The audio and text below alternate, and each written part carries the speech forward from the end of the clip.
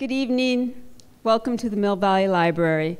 My name is Deborah Schwartz, and I'm on the board of the Mill Valley Historical Society in charge of the First Wednesday Speaker Series, an oral history program, and I am so happy to see all of you here tonight.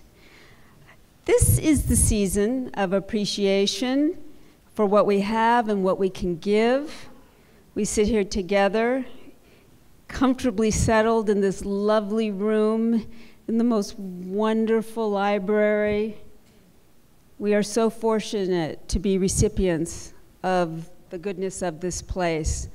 And we at the Mill Valley Historical Society are very, very fortunate to be able to host our First Wednesday Speaker Series here.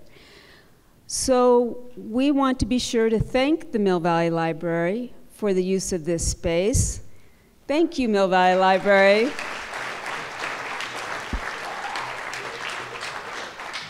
One of the ways we show our appreciation is at the end of the presentation today to help put the chairs back on the racks, put the furniture back in place, and help out the employees so they can get home. I'm sure they're ready to go at the end of the day. And at this time of giving, should you decide to put a little something in the stocking stuffer, a little gift here or there to the library or the Historical Society, that'd be cool too. Here's a little bit about tonight. How many have been to a First Wednesday Speaker Series? Practically everybody. Well, thank you for coming back. For those that haven't, our evening will go as follows. We'll have our presentation for about 50 minutes, and then we'll have about 15 minutes of Q&A. After that, we'll schmoozy, talk with friends, see familiar faces, and help put the room back in order. But we have to be out of here. We have to be heading out the door by about 8:30. So thanks for your help. We sure appreciate help putting the place back together, and that's our timeline.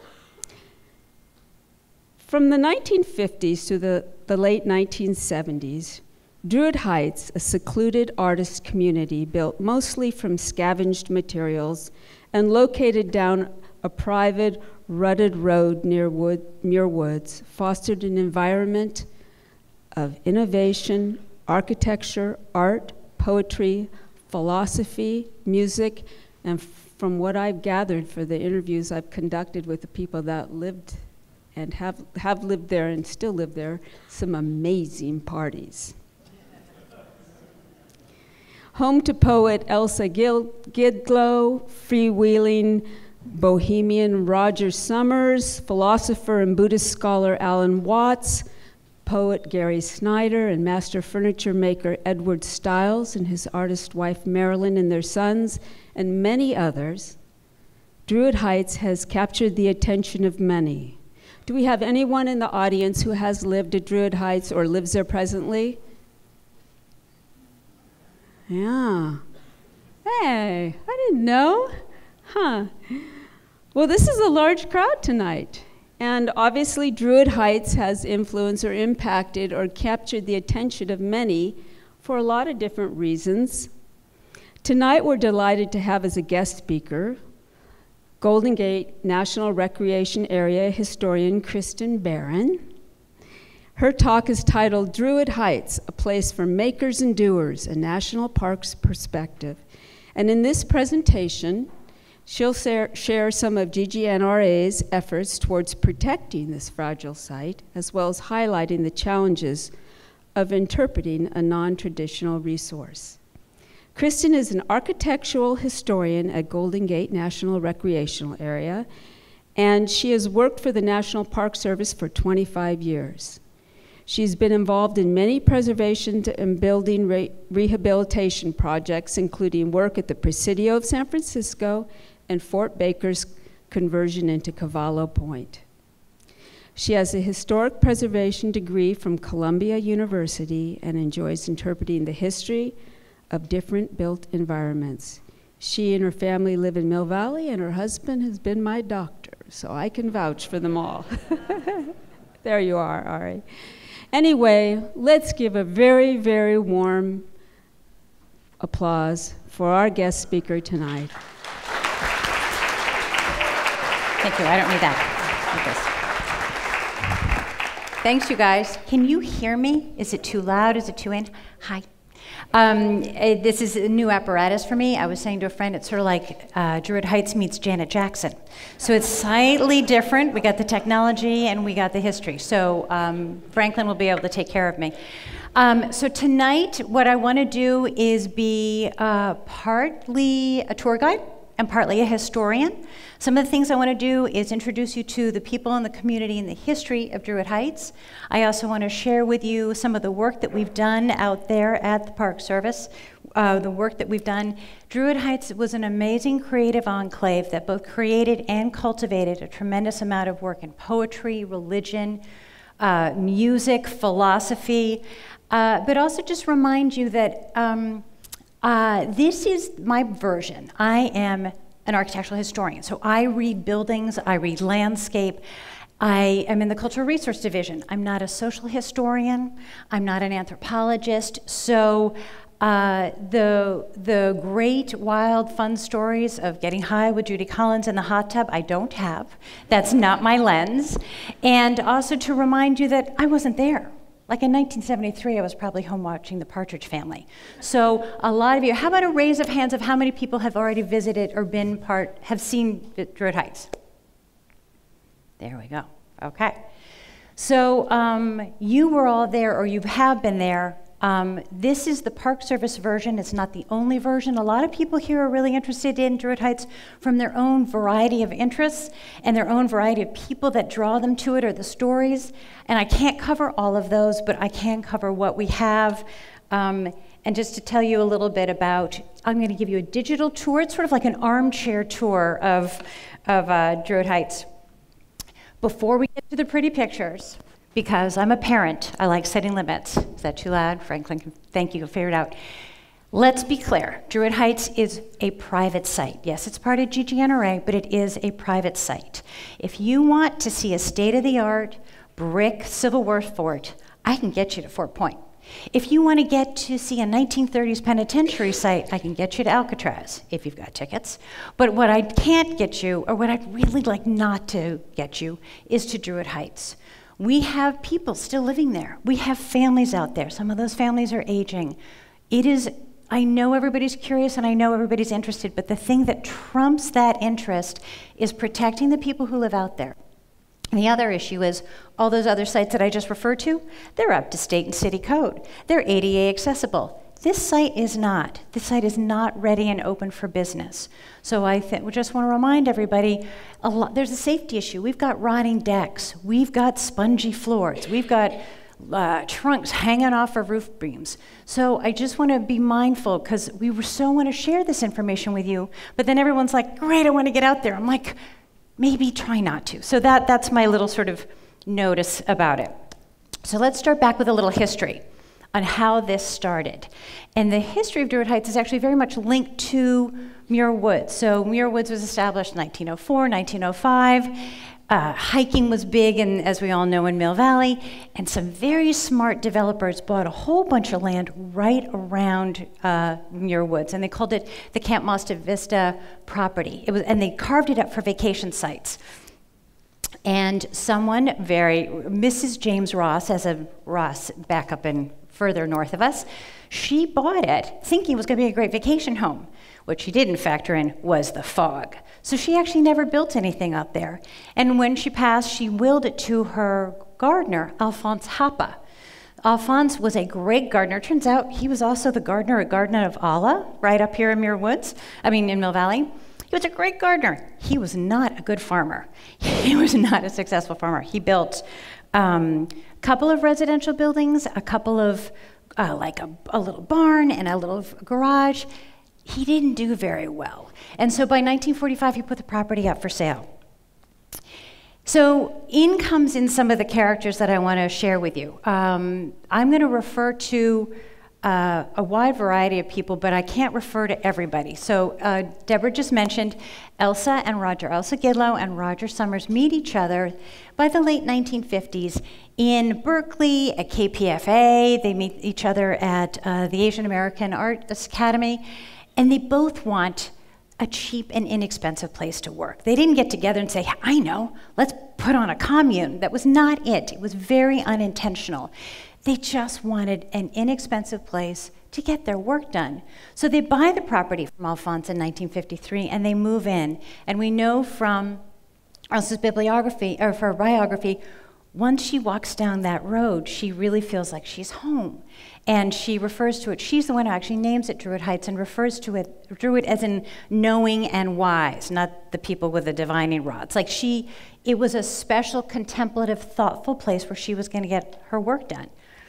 So I love this picture because it's just a snapshot of a detail of some of the architectural elements. So this community pulls together and draws a wide variety of people. But by the late 50s, all the way up to the late 70s, people come and arrive. Some people come for a day, some people come for a couple of weeks, some people move in, build a cabin, and live there for quite some time. As Deborah referenced, there's a lot of people that had come in and out there. I can't refer to all of them. I'm going to introduce the 4 main stakeholders, and then later you're going to see some of the NPS cultural resource tools that I use to help figure out why those people are so important. So Elsa Gidlow, Roger Summers, Ed and Marilyn Stiles, and Alan Watts. So these are sort of the 4. I know there's Gary Snyder, but you'll see later why I reference them, but I can't quite refer to them all as much. So Elsa Gidlow. Elsa Gidlow, she was referred to as the mother of Druid Heights. She lived there from 1953 to her death in 1986. She was the first sort of California state recognized open lesbian poet, which back in the 50s was really, really quite unusual. She wrote all of her bodies of work here. So this is a lovely list of some of the things, of most of her body. She did the body of her work here, and later you'll understand why I'm saying the body of her work here as opposed to other people that passed through, maybe picked up little germs of interest, but actually did their greater work elsewhere. So Elsa also created this incredible energy for feminism, for political activism. She worked with Margot St. James, who was an incredible woman who worked on the activism and political rights of prostitutes. They came up with this great organization called Coyote, which was call off your old tired ethics.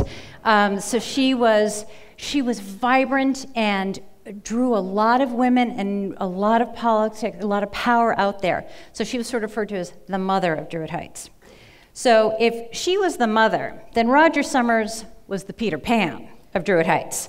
Roger, by all accounts, was a big personality. He had energy, and he was a builder. He was not officially trained as a builder, not an official architect, but he was creative and thoughtful and explosive, not always maybe great with the fine details, not always great with getting the roofs completely lined up together, which you'll see later, but he had a fantastic energy, and his charisma drew people up there. So people came up. We know people came up down that road and said, I hear there's a carpenter. You know, it was a really nice, expressive time. So people came up, spent time with him because of his personality. Then musical people came up. The Smother Brothers were there. Judy Collins was there. A lot of people were there. So he kept, and he had this additive quality of building. He wasn't ever happy with just one building the way it was. He kept building on and on and on and adding pieces. And as I show you more pictures, I'm not a woodworking specialist, so I don't know actually the machine you use to route all these things, but he was very innovative. A couple of buildings have these classic Roger Summers sunken dining room table pieces. A lot of his work has this creative, organic shape and feel to them, and that's what so many people, so many other artisans were very, very drawn to. Ed and Marilyn Stiles are this lovely family. Ed and Marilyn had heard about this area. They too wanted an inexpensive place to live and work and to raise their family. Ed is an amazing furniture designer. Here is a studio that he built. He and Roger worked for a long time in a very lovely partnership. They shared tools, they shared designs, they built a lot of the buildings out there together. Marilyn taught at UC Berkeley. She is a ceramicist. Ed actually built her studio out there, and they are still living there today. And then Alan Watts. Well, I've already used Peter Pan, so what can I use for Alan Watts? Alan Watts is a household name. My mother had Alan Watts on her bookshelf. So Alan Watts was one of the premier translator of Eastern philosophy to the Bay Area, to the world, wrote a tremendous amount of his work, did not write most of his work out here. So later you're going to see why that's important. By the 50s and 60s, he came out to Druid Heights. He only lived there from 71 to 73, but he visited often. He and Elsa everyone says that we were a very unusual pair. There she is, sort of organic gardening and very thoughtful, and he was sort of all over the place. And then by the mid-60s, late 70s, there was more rituals and ceremonies and this fabulous idea of fasting for 24 hours and then taking LSD and seeing what happens. So Alan Watts was definitely, you can see there's an awful lot of energy happening on this place. At one point it morphs from a quiet, creative workplace to things got a little crazy and actually a little out of hand by the mid-70s. So Druid Heights started off as a quiet, organic, thoughtful working, and then sort of morphed into more of a scene than it probably originally intended to. So now I want to give you like a photographic tour, an armchair tour of the site. So this is Elsa's house. So this is one of the original Alfonso buildings. This building he built in 1926. This was originally one of his residential buildings. This is one of our only 2 buildings that have a concrete foundation. So remember that for later, because you'll see why that has an impact later. So Elsa's house is actually very simple. It has a deck over on the far side, but very little additive elements to it. Roger built this bookcase for her, and of course, his classic, it's never just a bookcase, it's never just a sofa, it's an integrated bookcase and sofa with electrical outlets. So it's a fabulous work. She did all her writing here, so it is still standing where she has done all her writing, which is very important to us.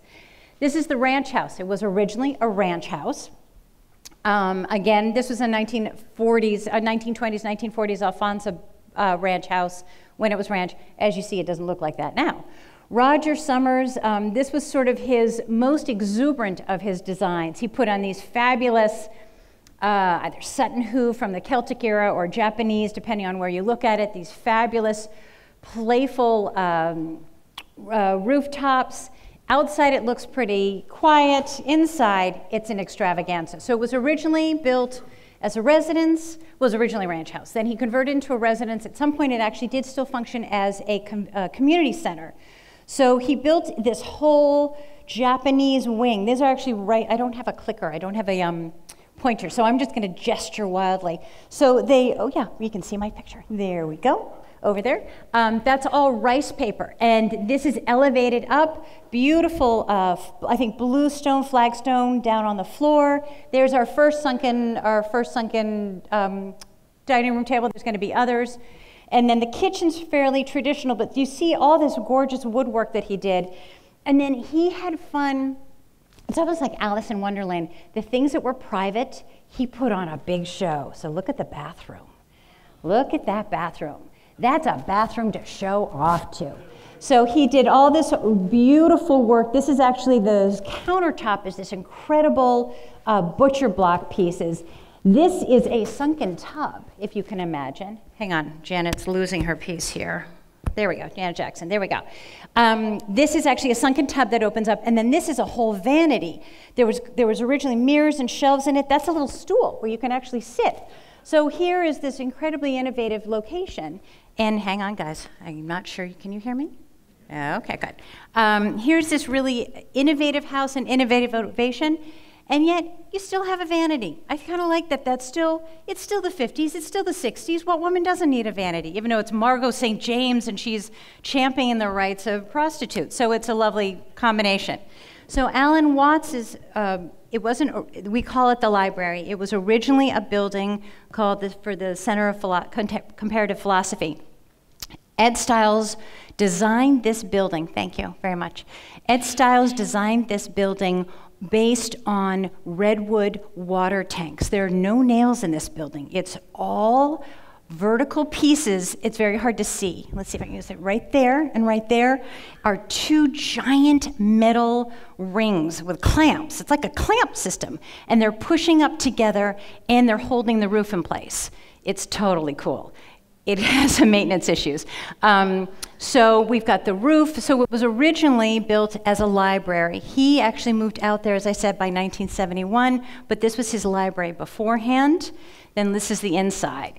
So when it was first still a library, it's all completely round and with this incredible skylight up on top. And then we have there all these bookshelves. And then he passes by 1973, and Roger turns it into a residence. And Roger can always just turn something fabulous into a residence. So what he did here, he put these closets. So those become closets, put in these chunky heaters.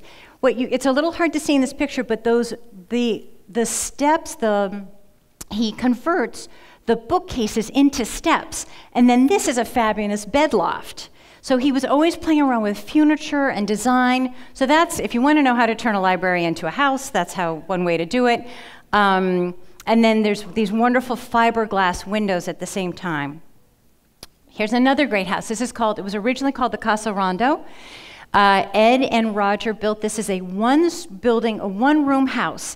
And when it was one room, again, very innovative with furniture, there's this wonderful bed feature that during the day, the kitchen's elevated. And there's this bed that during the day, during at night, you pull it out as a bed and extends as a bed. And during the day, you can smush it, you can push it back up underneath the kitchen, and it becomes a couch. So it was, again, it's sort of like living on a boat. Every space has to work. Everything has to do double duty. Alan Watts lived here until 73. After he passed, Roger moved into here and built on more and more of the additions. And this also has another sunken dining room table, because what's a house without a sunken dining room table? This is Ed and Marilyn's house, the old chicken barn. It was the old chicken barn. They say how Alfonso Hapa didn't really think about the success of his chicken. He put all the year's feed for the chicken in this one room, and he didn't contain it, and the rats got to it in about 24 hours. So he just didn't really think that through. This building, as I said, was originally one rectangular building. As Ed and Marilyn, as their family grew, as their needs grew for space and ceramic space, they added and built onto it, and it really illustrates Ed's wonderful and lyrical use of wood. By 1979, Ed and Roger sort of had different cultural differences, and there was just a little too much partying going on, and Ed was raising a family and needed to build him some space. So he built his own workshop. It's up at the very top of the hill, and it's a beautiful workshop. He actually has a little apartment on the other side, and gorgeous clear story windows, and that's up at the top of the hill. And then there's a whole bunch of little fun buildings that when you have to be the Park Service and describe them, they're a little challenging. So this is the meditation hut. One of the people that had come all the way up the road and stayed for 20 years was a German carpenter named Detlef Kusta, and he lived there for about 20 years, and you can tell his style because he has this, and sorry, I'm an architectural historian, I talk about style, this wonderful sort of Nordic shiplap design on top of the building. And then another glass worker, another designer, Kim Hicks, built these beautiful geodesic domes in the back. This building originally had a tiny little bed and a little desk, and it's like a tiny little meditation hut where you can go away. Not like the area was already remote enough, but if you still needed to get away from it all, you could enjoy the meditation hut. And then there's a whole smattering of interesting structures out there. So this is Detlef's house. This is his little cottage. Again, you can see the little similar shiplaps, and he sort of built on and built on and built on. And then what's this? This is an Airstream cottage. You know, somebody probably built their Airstream out there, decided not to, they moved on, decided to leave it there, and Roger builds this whole structure around it. So that's like a wonderful example of reusing materials, reusing what you had. None of these, we have one building that actually has a Marin County permit. None of these are up to state and city codes. This is sort of a kind of eclectic feeling. And as Ed says, it took them a while to build the stuff. They didn't have the money for all the materials. It's not like they went up to Redwood Lumber or San Rafael Lumber and got all this stuff. The idea was to sort of play around with it, use expressions, see how the buildings could be expressive of their interests and of their different varieties of materials. So we've got some plywood additions, we've got some things, we're not quite even sure what this building's final use was, but it's got all parts of different pieces together. This is actually the back of Faye's house. But you can see, like, oh, there was a leak there, so we got to put on some more plywood. So there's nothing that's intentional. Well, of course, it was intentional for people to live in, but there was an additive quality. There was a spontaneous quality. There was sort of an extemporaneous quality of, let's see if we can make this work. Let's try this out. So let's talk for a few minutes about the challenges of managing some of these buildings. So very few of these buildings have concrete foundations. And that might have worked in the Southwest, but it's certainly not going to work here. We've got fog, we have the wind, we have the marine air, we have rats. And so without a foundation, a concrete foundation is a building's little protection. It's like the rubber boots when they're trying to stay out of the rain. And if you don't have a concrete foundation, and if your wood is sitting right on a damp little mushy soil, all of that stuff comes up into your building. So we've got we've got a lot of condition issues because we don't have a concrete foundation. Roger was probably like, that's so mainstream, that's so 50s, we're not gonna do foundations. And also, to get a concrete truck, Ed just told me the other day, getting a concrete truck all the way down there was really, really challenging. So that's just not what, these buildings weren't built to last. They're not Monticello, they're not Mount Vernon. They were really just, let's see if this is gonna work, and maybe it will and maybe it won't. But without concrete foundations, it's a little bit challenging. So then, here's another, I love this, the Alice in Wonderland. This is a bathroom. There's no privacy in this bathroom. It's out there. This is on the second floor. This is Faye's building. These are both in what we call Faye's house. That's a live tree. Roger built this house around a live tree, which is fabulous until it rains, because the roof is all sort of gerrymandered. It's all sort of piggledy-wig around that tree. And what you can't see is there's a lot of rat poop and things like that. So, and this is this incredible, that green thing in the way back, that's actually a tub. It's a little hard to see the depth with the depth in the picture. We've got a lot of ivy coming in there. So this creativeness, this playfulness, it lends itself to a little challenging in terms of construction. And then, this is a fragile site. Every time I live in Homestead Valley, every time I hear the wind and the eucalyptus, I think, oh, what's happening out there?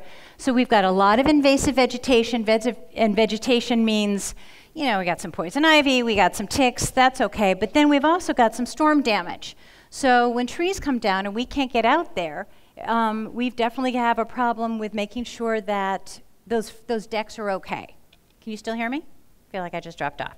Okay, some more limit setting, because that's what I need to do. Okay, so we haven't made any plans for the site yet. We are so busy managing in a very, very large park in 3 counties. We got to keep the toilets working in Stinson Beach. We got to keep making sure people in wheelchairs can get onto Alcatraz. We have a lot of things going on. In 2014, the GGNRA created a new general management plan. We updated it from the 80s. We call it the GMP. It's sort of our roadmap of what's going to happen in the future. The management zone for that Muir Woods addition, which is where Druid Heights is, the whole management zone is for natural. So I'm going to read this to you. I don't like to read from slides, but we're going to. Camino del Canyon, which is the long, long, long dirt road that goes all the way out to Druid Heights, would be converted to a trail with access by foot or light service vehicle. That means golf carts, so not road.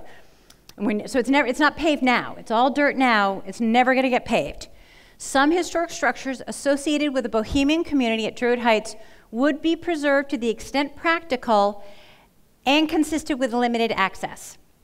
So just temper, so this, we haven't done any planning, but I want you to know this, the GMP was all done through extensive public process, and this is what it says for the future when we get around to the future of Druid Heights. Just reminding you also that when we do conduct planning efforts, NPS will do a lot of public reach. We look at all our decisions. We look at all the variables. We haven't done any of that yet. So just limit setting, we haven't done that yet. One of the first things we've done, though, what is the significance of Druid Heights? One of the most important things we do in the cultural resources It's old. We're all old. Yeah, is it significant? And that's a really important conversation we have in cultural resources. So you know when you check into your bed and breakfast, it's got that little brass plaque and it said, this building is listed on the National Register? That means something important happened there. It means either something important happened there during the time, like the first use of the cotton gin on the West Coast, or somebody important lived there. Martin Luther King was born there. Susan B. Anthony was born there. If it's Martin Luther King's house, if it's his aunt's house, and he only was visiting for Easter, that's not important. But if he was visiting his aunt's out for Easter, and he wrote the I Have a Dream speech, then that's important. So it isn't just location. If you're just there for 2 months, it's not that significant. So 3 levels of significance. Broad patterns of history, so something important happened there. B is for somebody important was there. Or C, a great grand example of architecture or engineering. So the Hoover Dam is listed on the National Register. So these are the sort of things that we need to look at in terms of level of significance. Then there's also integrity. And again, these are now NPS tools. Just stick with me. There's not going to be a test. Don't worry. But I want you to understand how we look at it. This is different than other people. This is how we have to look at it. So you know, okay, how can I describe integrity? You know you love your grandmother's house, and you love the kitchen, and you love the wood floors, and the slanted doors, and the leaky windows, and that's your grandmother's house, and that's always your grandmother's house. And then you go visit your grandmother, and she has lobbed off that kitchen and put on a brand new media room. You're like, Grandma, what'd you do to the house? That's the loss of integrity. So we need to start, we always look in the cultural resources, we always look to make sure location, feel, setting, almost like the scent and smell of a building. Does the building still look and feel like it did when it was original and when it was significant? So you have to marry integrity with one of these 3 associations. There's actually a 4th with archaeology, but I don't have to worry about that right now. So that is why that's really important. Then, now, there's state, local, and national. The Presidio is a national historic landmark. Other things are of state significance, and some things are local significance. And it's not like the beauty contest. It's not like if you're state, it doesn't matter, or it doesn't mean like you have to get all of the criteria of all those things. You only have to hit one. So I will read to you. The good news is we have just gotten information that the SHPO, you all have a SHPO, I don't know if you know it. Every state has a state historic preservation officer who makes sure all the cultural resources in that state are protected. And it makes sure the public's involved and protected, makes sure that the federal agency is taking care of them. So we worked really, really hard and for a long time trying to figure out if this site, we know it's old, but is it significant? And is it significant by these definitions that I put together? So I can happily say that the SHPO has concurred that the Druid Heights is now eligible for the National Register for Historic Places. This is a big deal. We didn't even, 5 years ago, we were so strapped, we couldn't even, remember, we're the Park Service. We don't have a lot of money and a lot of personnel. We're the people that the current administration's always not happy with. So we're not like, yay, we have lots of funding. We have so little people and so little funding to get all this done. So to have actually someone say, you know what, you really need to go find out if this DOE is really, we call it a DOE, Determination of Eligibility. So it is, Druid Heights is eligible at the state level for both the development, I'm going to read it to you because it's a mouthful, alternative lifestyles as manifested in the creative work of the community and the built environment, and at the state level for Elsa Gidlow, for LGBTQ history and literature with Elsa Gidlow. At the local level, it is significant for associated with philosophy and religion, and for architecture with association with Roger Summers, and at the local level, significant architecture as a distinguishable entity whose components may lack individual architectural style. That air cabin, that Airstream cabin, the SHPO really pushed me on it and said, and we had a really important conversation back and forth, and I said, it's a mess. And she goes, condition is different than integrity. Integrity is really important. And that Airstream cabin, even though it's a mess, that building was built in the style and in the feel of these other buildings. So that building contributes. That building itself is not, if you put a brass plaque on that building, the building would fall down. So that's the ironic thing. But I wanted you to understand what the National Register Determination of Eligibility means to us. I have to tell you, eligibility does not mean nothing can happen to that building. Eligibility does not protect it from developers, from demolition. This goes for every building in the United States. Now, if it's federally, if there's a dime of federal project money on this project, we're on the hook, all of us federal agencies, to do the right thing and make sure, through all our historic preservation laws, slow down and figure out what are the best next steps to go through this. So eligibility isn't like, yay, it's never going to fall down, or we're going to put our insufficient, non-existent funds into it right now. It means we have recognized that it is that important. And that is a first step. That doesn't save it necessarily, but that's a really important step that we hadn't done beforehand. So now I'm going to quickly show you some of the things that we've been doing out there, because we actually have been doing some things out there. Some of them are big and some of them are small. So in 2014, we got a chunk of change. And the money first went through, one of our biggest problems is Scotch broom. If anybody could figure out how to eradicate Scotch broom. As we all know from living in California, defensible space is really, really important. Druid Heights is considered a very challenging place in terms of fire. So we spent money on pulling the weeds, pulling the Scotch broom, pulling all that stuff away from the buildings. We also have a really big rodent problem. Remember, no concrete foundations, so everybody gets up inside the buildings. So we had a lovely crew out there, and they got in and they put rat proofing, they put a whole lot of wire meshing all throughout the area. So we did that in 2014. The problem is the stuff all grows back. So that's, you can only do as much as you can do with the money you have. This is something else that we did. Again, every time I hear that wind going, I'm like, oh, what's going to happen to those buildings? So what we did is we also got money for something called HABS, Historic American Building Survey. This program was actually created by by FDR as a works progress administration to try to keep architects and photographers busy and hire during the 30s. HABS surveys are an expensive documentation of the building. We have these incredible photographs. It's not just like good old photographs. It is taken with a camera that's a 3x5. The negative itself is 3x5. So it gets this incredible fine granular photographs, and then you print them on archival quality paper. And then I have to get on the white gloves, and I get a rapidograph, and I have to take care of the negatives. So the negatives are big, the prints are big. I do this incredibly comprehensive report.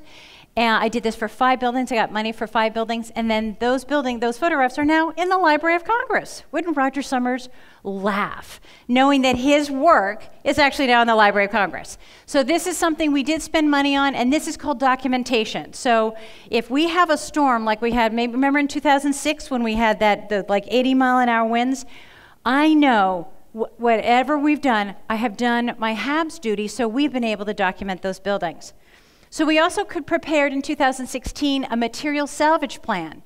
Are there architectural elements in Druid Heights that we can put into our GGNRA, our archives? We have this incredible archives of architectural elements. We've got cannons, we've got cannonballs, we have the Alcatraz heads, we have all those things. Could we identify some of these pieces for Druid Heights and treat them like museum artifacts? So we looked at that in 2016. And then we also put together, we took about 250 pictures of the site, and like down to the granular. And I spent one January identifying all of these. These are all keyed to a map. So again, it's documentation, so we know what we have out there. And then we have our GIS specialist got this really cool snazzy mapping system. And so we have the entire, it's a little hard to read this map and I apologize.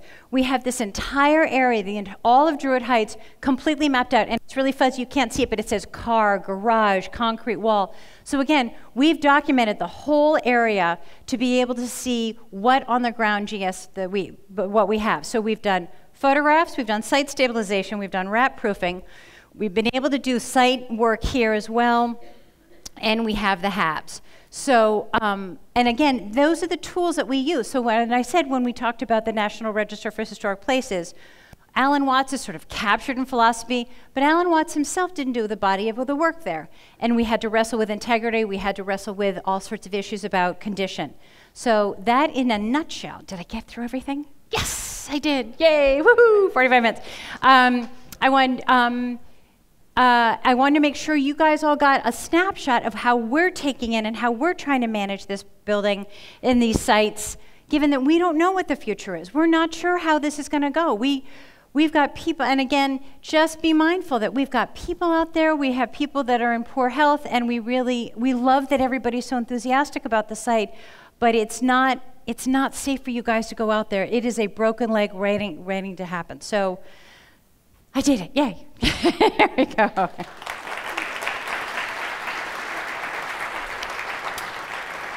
So I've got time for questions, and I've got colleagues as well that can help me with questions as well. Yes? How many acres does this incorporate? You just showed that map. Yes. Okay, she asked, I'm gonna try to repeat the questions to make sure everybody can hear. So she asked how many acres is it? It's about 4 or 5 acres, and it's about 2 or 3 miles east of Muir Woods. So, and it's on a slanted slope. It's not in, some of it is valley, some of it is hills, some of it is meadow. It's not like an open area. And how many people approximately currently?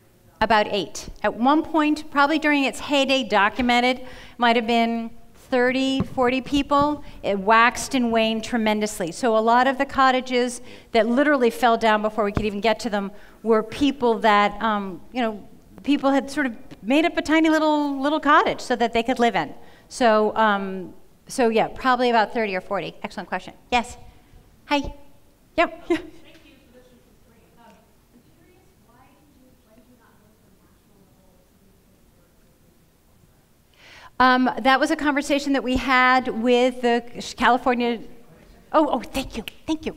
Excellent, thank you. Why did we not go for national significance with Elsa Gidlow for the National Register for Historic Places? We did not feel that we'd done some research, and we felt like we did not feel that her significance had gone past California.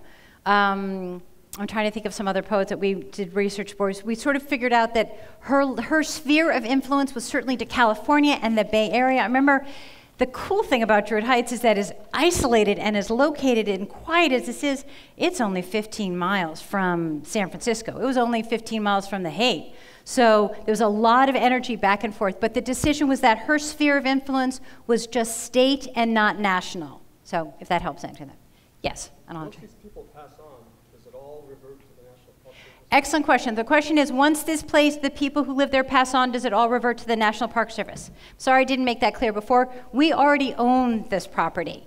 So in 1970s, if you remember the environmental conflict of Marin Headlands, where they were going to create a 50,000 person or 50,000 unit of apartment housing in the Marin Headlands, the Sierra Club and an enormous amount of people banded together, and it actually helped create GGNRA. The National Park Service, or the federal government at that time, bought out that Marin Headland, the Muir Wood expansion. So in 1972, 1973, we bought the property from those people there. They have lifetime estates. They are there until they pass. We already own the property, but that's an excellent question. Do more people move in, or is it? No. No more people moving in. We've got water issues. We've got site issues. As I said before, Marin County considers that one of the most challenging and actually, frankly, one of the most dangerous fire safety areas that we have. So what the place doesn't need is more impact.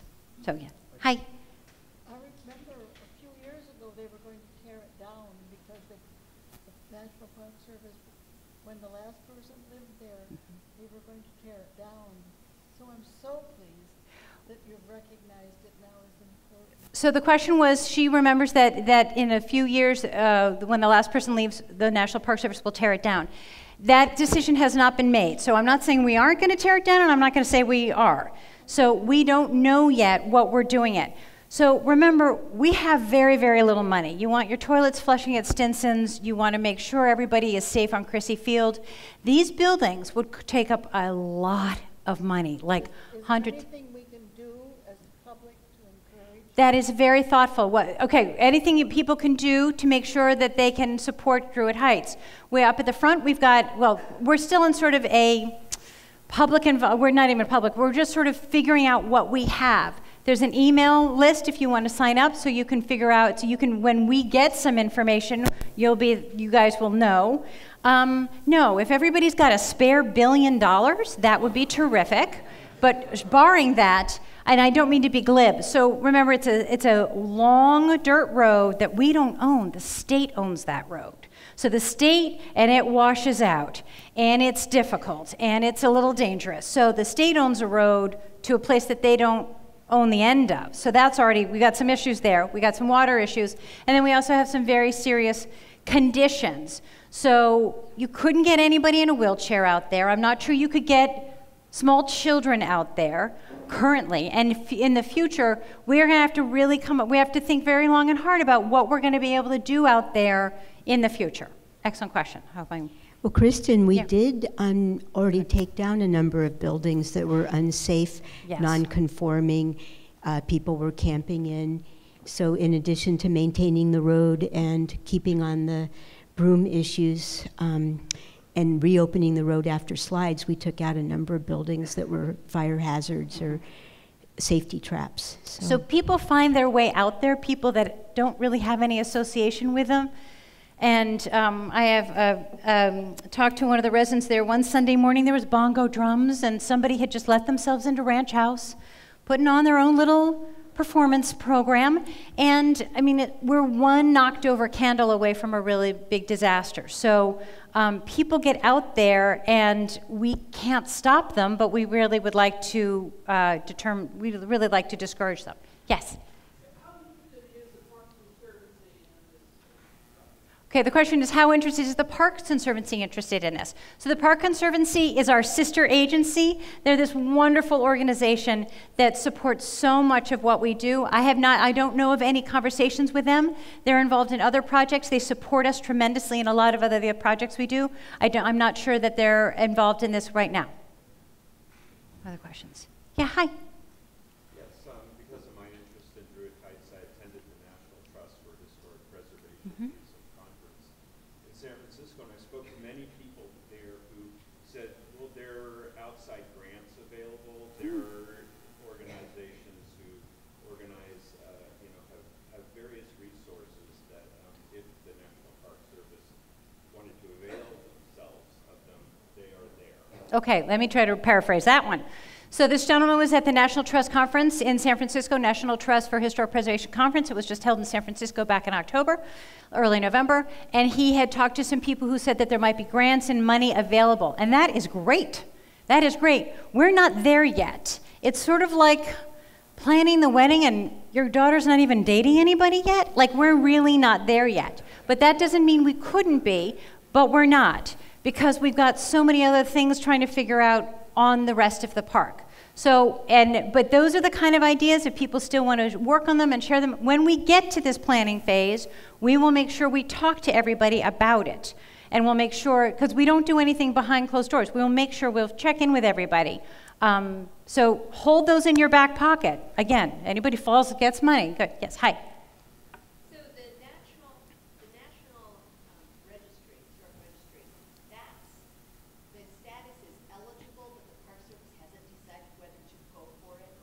Oh, excellent question. Okay, so the question was about eligibility, and I'm sorry, I'm a geek, so I apologize if I wasn't clear. So it is eligible. So it's sort of like there's getting actually listed on the National Register, and I guess you get the plaque, or just being eligible. Just being eligible is the golden ticket. So that helps. So that is, we could probably go ahead and formally list it on the National Register, and we may, but that doesn't get us anything more than what we have now. So the fact now that it is deemed eligible for the National Register, we call it eligibility, that we're good. That is something we haven't been able to do in a long, long time. We've never had the money or time to throw towards that. So that means that's good. So there isn't anything more we do. We could get it officially listed, but that doesn't give it any more protection in any direction, one way or the other. Yes, hi. Perhaps you might want to explain that eligibility determination requires a fairly rigorous process that involves consultation with other parties, like the advisory council and the State Office of Historic Preservation. Should there be a decision to do something about Druid Heights in the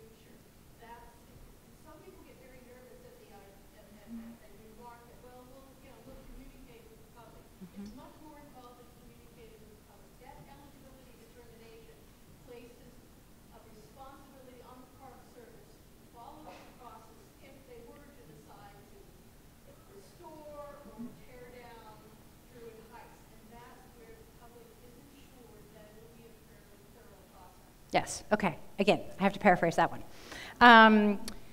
So the question was a little bit more about the rules and the legislation behind eligibility, and that when we consult with a wide group of people. And that's an excellent, I'll try to answer it and at the same time. So the great thing about these National Historic Preservation laws is it enforces the Park Service and all the federal agencies, BLM, everybody, to be honest. It enforces us all. It's called the Section 106 of the National Historic Preservation Act. It means we have to check in with everybody. It means we have to check in with our Native American troops. We have to check in with the public. If there's issues or conflict, we have to check in with the Advisory Council for Historic Preservation, which is the big brother in DC that you pull in when people aren't getting along.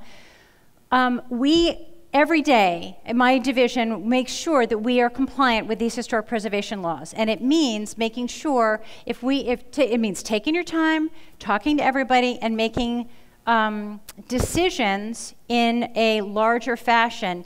Being on the DOE means we're on the hook. We have to be honest. And as I said, when I originally worked with my friend at the SHPO's office, when she and I, my colleague, when she and I were working on the pieces, there's a couple of buildings I didn't put on. She's like, what about that building? What about that building? I'm like, oh, it's a mess. She goes, doesn't matter. So we added more buildings than I had originally planned on, and that's what keeps us on the ticket. That means we have to make sure, so now these 12, 13 buildings out of 18, that now that they're DOE eligible, it means I'm on the hook for taking care of them, one way or the other. I'm on the hook to making sure that whatever we do is compliant with our National Historic Preservation laws. Yes, hi.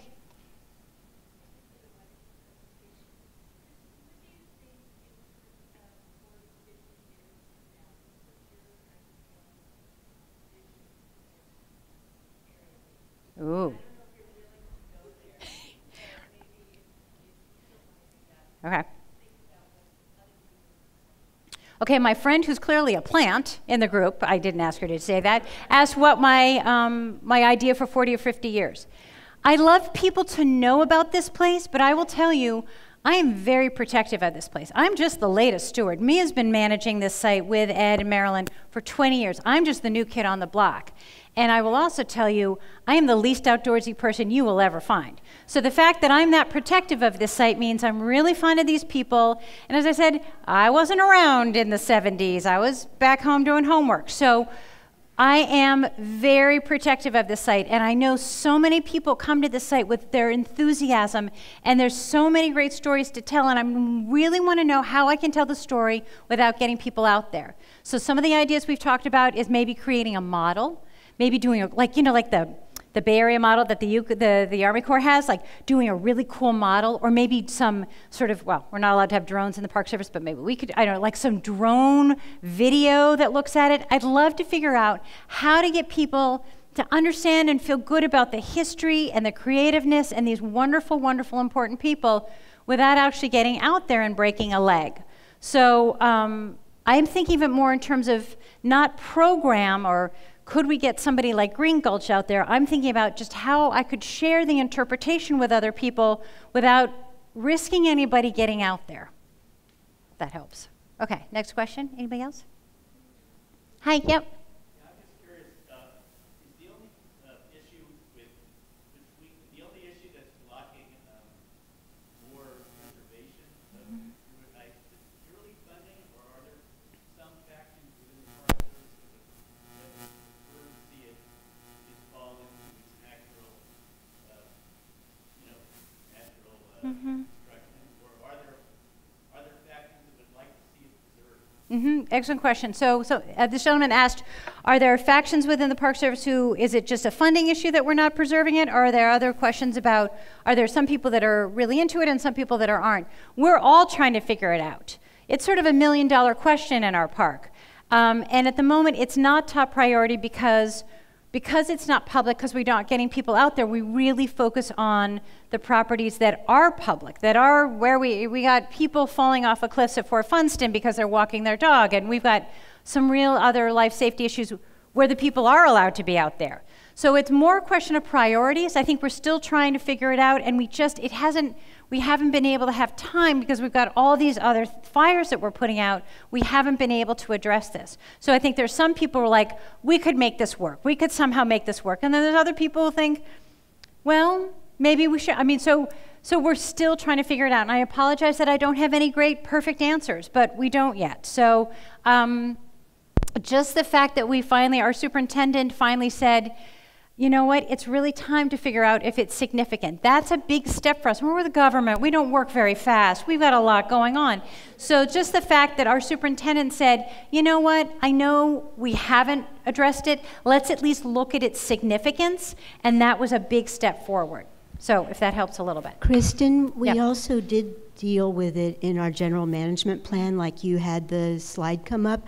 Through 10 years of public involvement, we did adopt in 2014 a general management plan, and Kristin shared the slide that the significance of the site would be considered and in some way acknowledged, but the natural character would also be a big part of it, and you did call out that the road and the infrastructure was a real big issue, so whatever we do in the future has to acknowledge that too.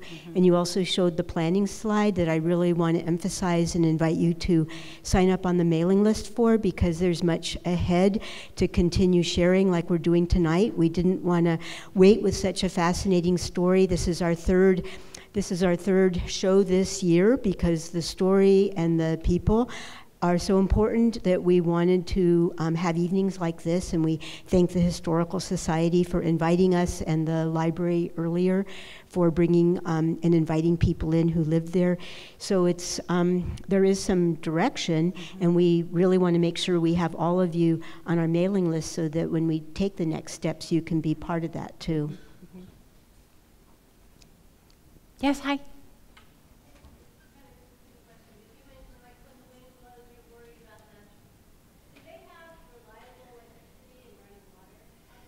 I'll have me answer that one. So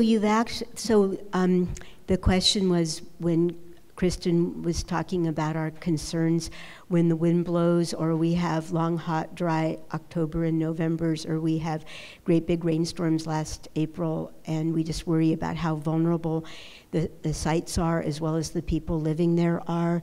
And they do have running water, and they do have a septic system, and they have a one-way road in, but there's none of those available for the public.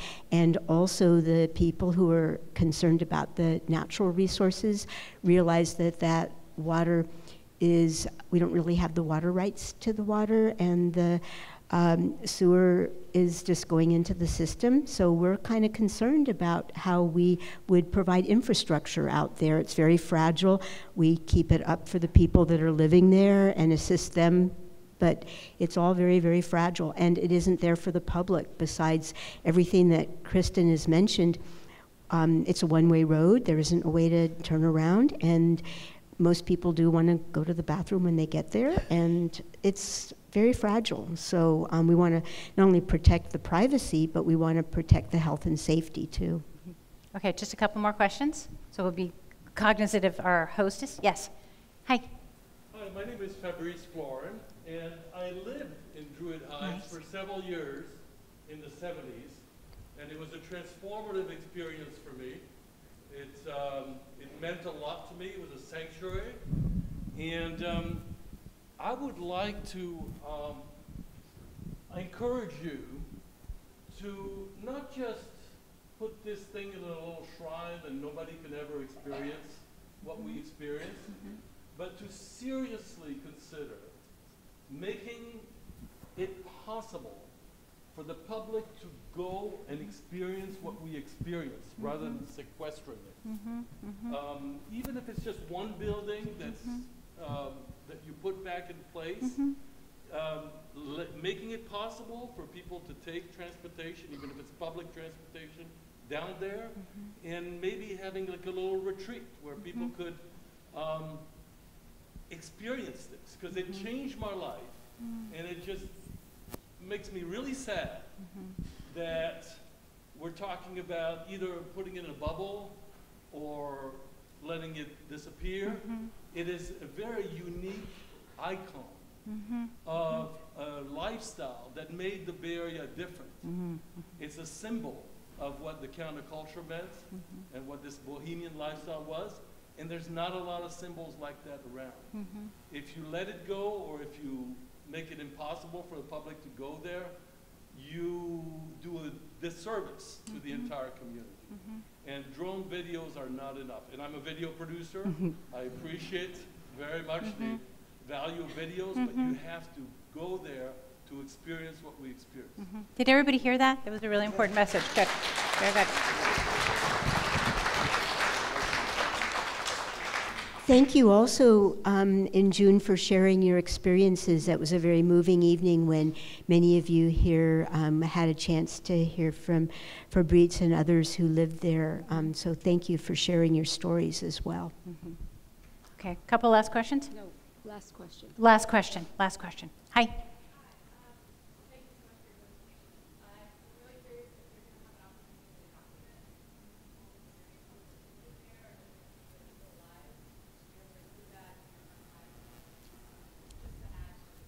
Excellent question. I probably should add that to my slides. So the question was, are we documenting the people who are living there, and can we put it into our archives? So we're actually currently undergoing an oral history program. So we're interviewing people who have lived there, who are still living there now. Those get transcribed, and then they're available to the public. They go into our park archives, and they're in the public domain, and so everybody can hear that. And then I know other people are privately working on videos, but yes, the documentation of the people who lived there and their experiences have occurred as well. Okay, thank you guys. I know this is a short term, but we have to be confident of the Historical Society. Thank you.